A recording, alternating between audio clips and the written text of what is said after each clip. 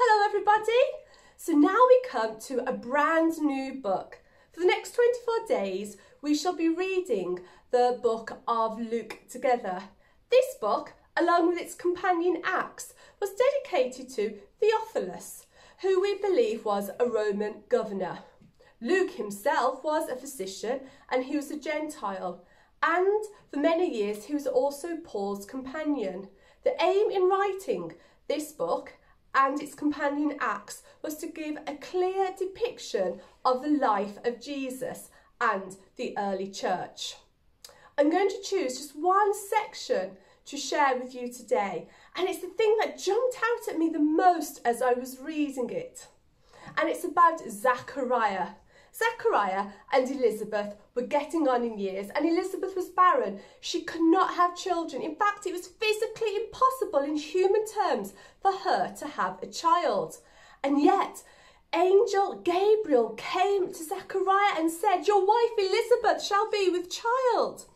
Now, Zachariah, rather than jumping up and down in excitement and praise, actually questions and said, "How can I be sure of this?" And as the story unfolds, we know that Zachariah was unable to speak until the birth of John. And I just wonder, how many times in our life does this happen? God promises to us the thing that our hearts desire, the thing that we're trying to seek the most. And rather than praising God and saying thank you, we step back and we say to God, "How can I be sure? How can I trust you? How can I believe what you're saying?"